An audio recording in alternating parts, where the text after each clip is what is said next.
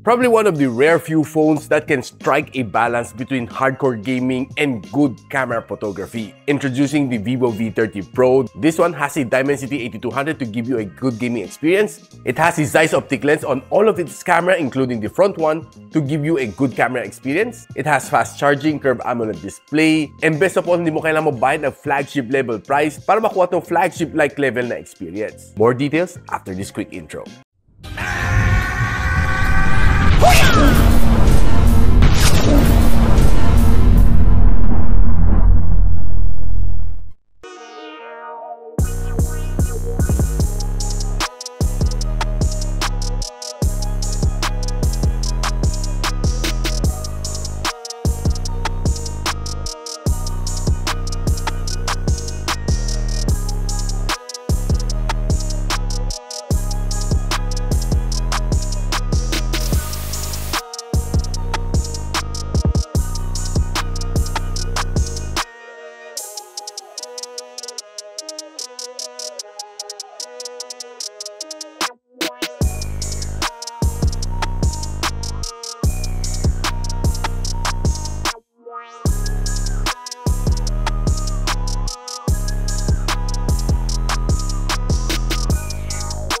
Now guys, ang Vivo V30 Pro na may 12 gigs of RAM and a 512 gigs of storage will be priced at $34,999, which I'll be posting on the description box below kung saan siya pwede mabili officially.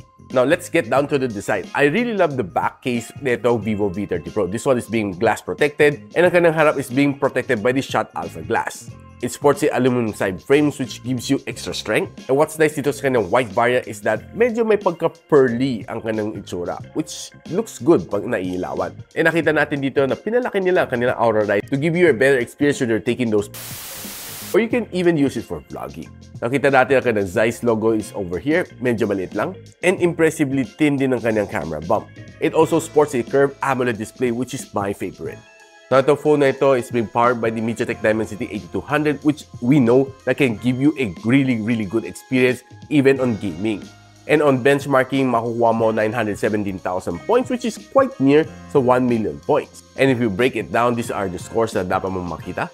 Sa Wildlife Extreme, we got a loop score na 1,800 and a 62% stability. These are the benchmark na makukuha mo sa Geekbench sa CPU benchmarking and GPU benchmarking. Looking all good naman for the first 12 minutes dito sa kanyang thermal throttlingness. Medyo nag-drop siya towards the 13-minute mark and it throttled to 73% ng kanyang best performance. Now, itong phone na ito has a 6.78-inch na curved AMOLED display with 120Hz of screen refresh rate. Ang kanyang maximum brightness dito sa phone na ito is 2,800 nits and meron siyang screen-to-body ratio na 90%. Almost bezel-less kasi infinity display ang kanyang gilid. Plus, very thin ang kanyang bezels dito sa ibabaw at sa ilalim. Ito phone na ito has a level 1 na Wi-Fi security level, so meaning you can watch all of your favorite HD dito sa phone na ito. And if you're scrolling through social media like what I do, be it on shorts, on reels, mafe-feel mo talagang smooth na experience dito dahil sa 120Hz of screen refresh rate.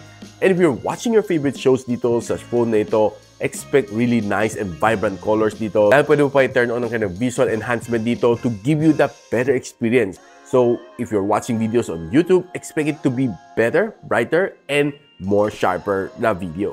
Now, surprising nito phone na ito, wala siyang dual speaker. Tinry ko pakinggan, tinakpan ko ilalim, and pinapakinggan ko all over the phone na ito. And there's no sound coming off dito sa kanyang earpiece. Wala rin siyang butas dito sa kanyang ibabaw. So, meaning this one only has one loud firing speaker.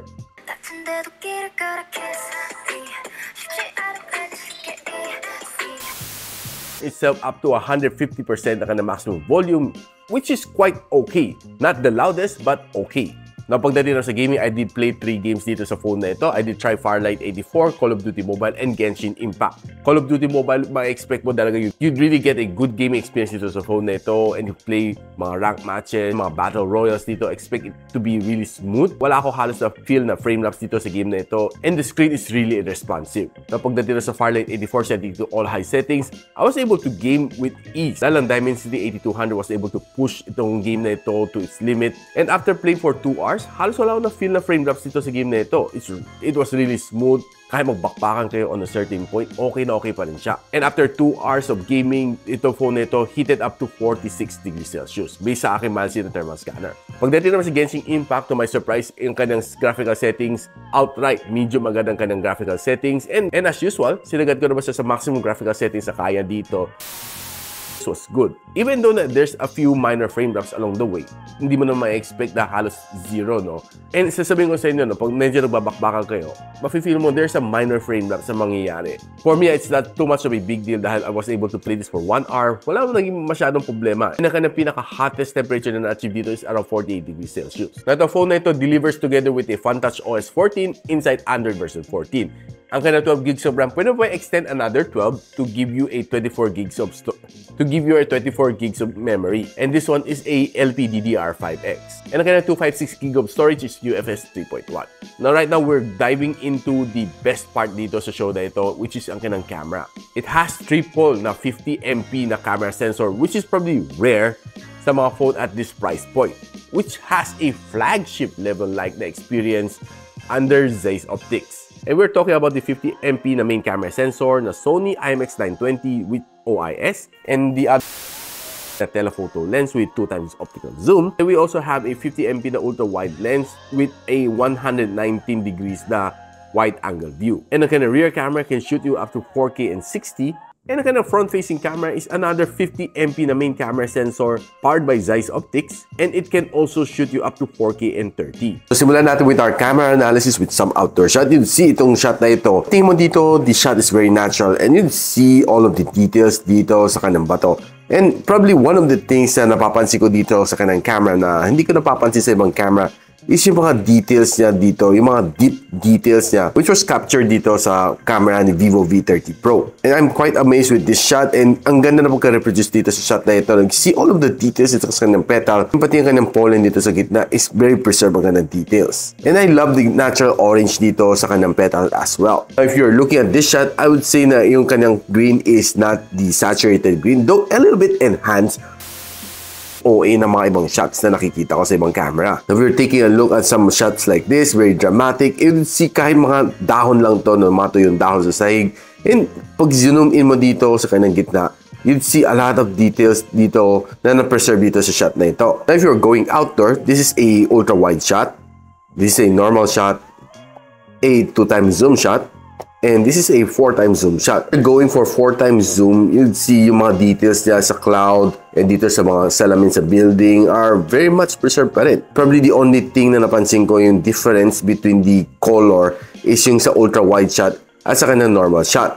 Yung blue dito sa ultra-wide, medyo mas lighter blue as compared sa a little bit darker blue dito. But quite consistent naman siya from 1x, 2x, and 4x zoom. Very consistent ang kanyang colors. Now, playing with the zoom lens again, this is a ultra-wide shot, a normal shot, 2x zoom shot, and 4x zoom shot. You see all of the details dito na naka-engrave dito sa monument sa Scout Circle. It's still very readable. Hindi lang siya readable, but still sharp. And one of the good things na gusto ko dito sa kanyang camera is ang ganda ng pagkakuha niya sa mga outdoor shot, especially sa clouds at sa mga sky. Ang ganda ng pagka-render. If you're the type of person na mahilig sa mga bokeh shot, I would say na itong kanyang camera is ang ganda ng kanyang pagka-bokeh, pagka-render ng mga bokeh shot. You see yung ganda ng separation between the subject and the background dito. Kitang-kita mo, no? Very pop out ang kanyang subject. Plus, ang ganda ng kanyang pagka-creamy bokeh blur dito sa likod. If you're taking some shot like mga coffee bean shot, you'll see a lot of details that are preserved dito sa mga beans once you zoom it in. Now, if you're playing with the zoom lens dito sa indoor, this is a ultra-wide shot sample. This is a normal shot, a 2x zoom shot, and a 4x zoom shot. Now, you see the sharpness and the preserved dito sa photo nito is still very good.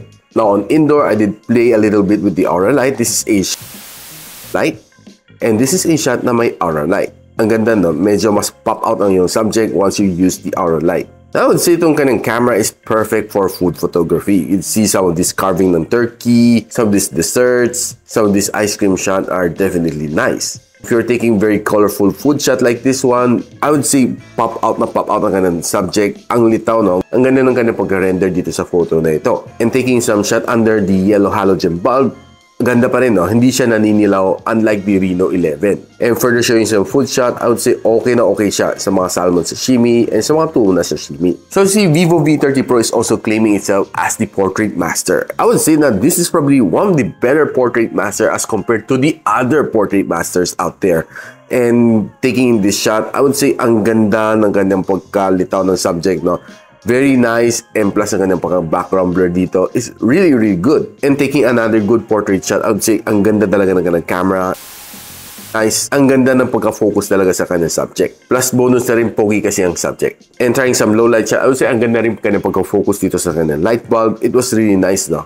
And trying the night mode on the Vivo V30 Pro, ang ganda rin kanya pagkakuha dito sa photo na ito on outdoors. And so taking this night shot dito sa building na ito, pag zoom in mo, okay pa rin siya, no? Hindi siya masyadong grainy. Now, I'm pretty sure ang dami ko pang photos na gusto i-share sa inyo, but of course, due to the limited airspace dito sa aking channel, you'll see me upload it sa aking Facebook page. Do follow me at gadgetsidekick sa Facebook for more of these photos. Now, trying the front-facing camera na may Zeiss optics din, I would say ang ganda ng kanyang pagkakuha dito sa shot na ito, no? Even though na medyo a little bit enhanced ang aking mukha, medyo nawala konti ang mga blemishes, but still nandiyan ba rin mga wrinkles and some of the pores sa aking mukha. Though nawala konting mga tigyawat, but it still looks very natural. Another outdoor shot which looks kinda semi-natural. Nawala lang yung tigyawat, but overall nandiyan pa rin mga wrinkles. Indoor shot looks really nice, and yeah, ang ganda ng ganang camera talaga. This is a low light indoor shot. This one is also good using the portrait mode, and another low light indoor shot. Now, shooting a 4K video using the front facing camera, I would say ang ganda. The resolution is nice, though a little bit shaky. Hindi naman siya super stable, but if you have the luxury of a gimbal, please do try to use it. And using the rear camera shooting 4K, okay siya, no? Ang ganda ng kind of video quality. I'd say it's probably one of the better ones at this price point. Probably one of the problem dito sa kanang camera sa rear is it's shaky. But if you reduce it to 1080 and 60, stable siya. But if you use a 4K and 60, medyo shaky siya. Now, suggest ko is to get a gimbal para mas stable yung video using the rear camera. Now guys, ano ba sasabi ko dito sa Vivo V30 Pro? It's probably one of those phones that strikes a balance between hardcore gaming and really good photography. Dahil this phone, Dimensity 8200, ang ganda ng kanyang gaming experience. And ang kanyang camera, I would say, it gives you a flagship level-like experience na hindi mo kailangan magbayad ng flagship level na price. And with a 5,000 mAh na battery, supporting up to 80 watts of fast charging, it can last you the whole day. I was even able to get a 14 hours and 14 minutes na screen on time. Overall, the experience is really nice. I don't see any reason kung bakit hindi dapat i-consider itong phone na ito as your next daily driver. If you want to know kung saan na pwede mabili ang Vivo V30 Pro, I'll be linking all of the official link on the description box below. And if you like this video, don't forget to like and of course, share this to your friends. And a subscription to this channel will definitely be helpful. I'll see you in the next one. And so, ako para si Richmond, and you're watching Gadget Sidekick. What's up? Like and subscribe to my channel. Don't forget to hit that notification bell. For one of my latest uploads, click the dito. And for one of my popular uploads, click here.